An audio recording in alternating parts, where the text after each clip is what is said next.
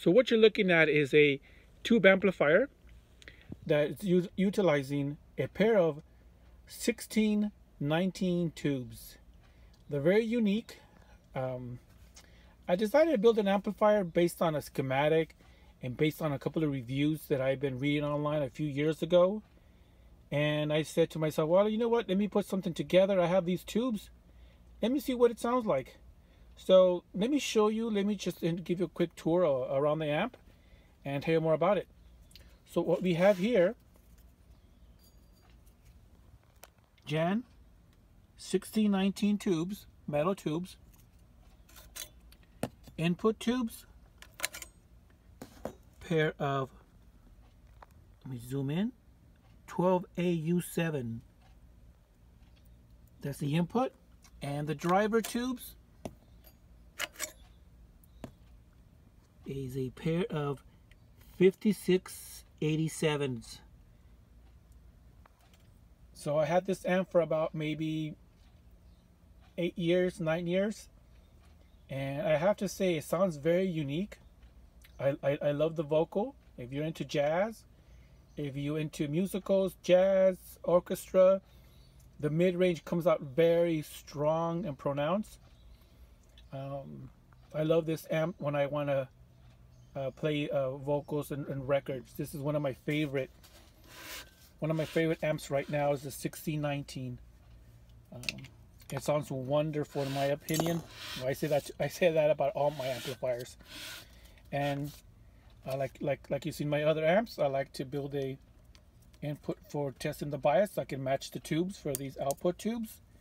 And I also have an input for the phono jack if I want to put my headphones. So this amp has been with me now for 9 years. Sounds amazing, sounds wonderful. If you have a project that you've been messing around with and you want to put something together, something different, try them out. At least I like it. It sounds great. I think it puts out maybe 1.5 watts out of each tube, so 1.5 watts per channel. Plenty of power for these little small speakers that I have here. Once again, I hooked them up to my I have a pair of 12-inch Sansuis, and this is it. All of my amplifiers have a handle. I like playing a handle because I like to carry it around.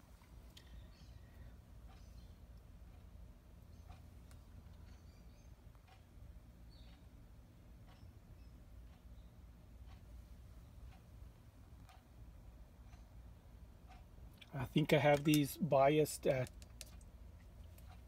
hot. I think I have them biased at 30 milliamps. Maybe a little bit less, but not much. I like to run them hot. I like to run these tubes hot so I can get the most out of these tubes. They do sound a little bit like the 6L6. So if you're into the 6L6 output amplifiers, almost.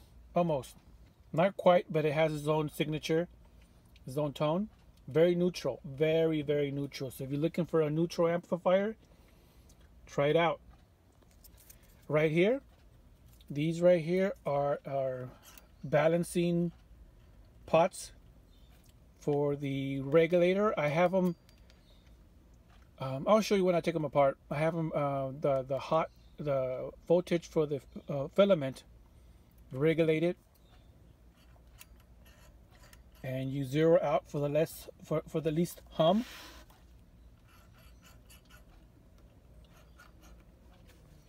So yeah, that's pretty much it. 1619 tube amplifier. Oh, I have these set up as a single-ended mode. So this is a single-ended amplifier that utilizing the 1619 tubes.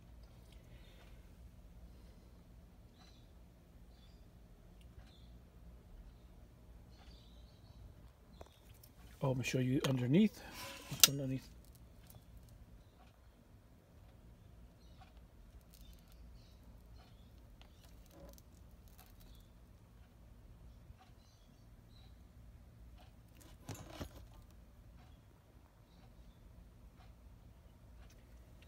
Now let me Let me pause the video and flip it over and show you what's under the hood. Hang on.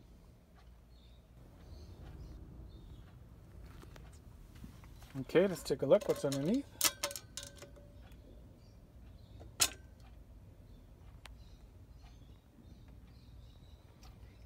There's a lot of components cramped in there.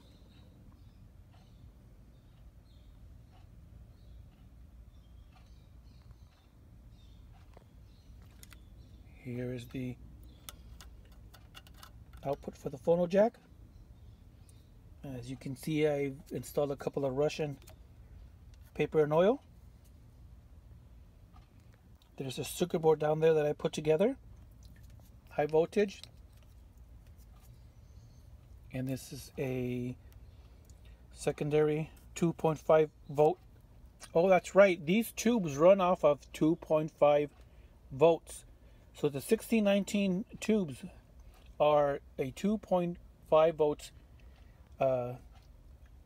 power for the heaters, and I do have them on DC to minimize any hum or noise. And like I mentioned, it sounds wonderful. It sounds very, very neutral, very clear. And down here is the, what I mentioned, for the heater voltage, minimal hum across each 1619 tubes. And here you go.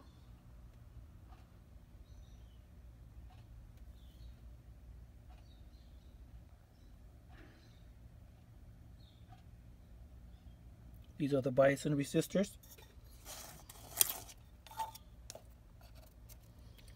Each bias and resistor for each of the 1619 tubes. These are the resistors for the biasing on the 5687 tubes.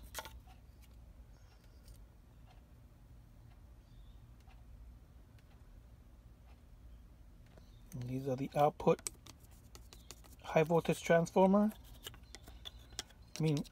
Power capacitors. Let me flip that over so you can take a look a little bit.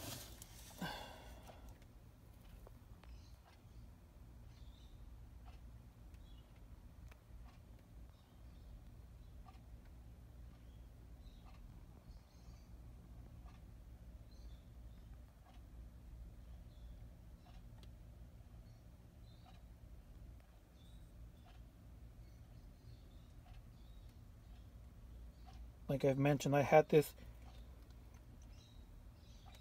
amplifier. Here's the diode for the DC.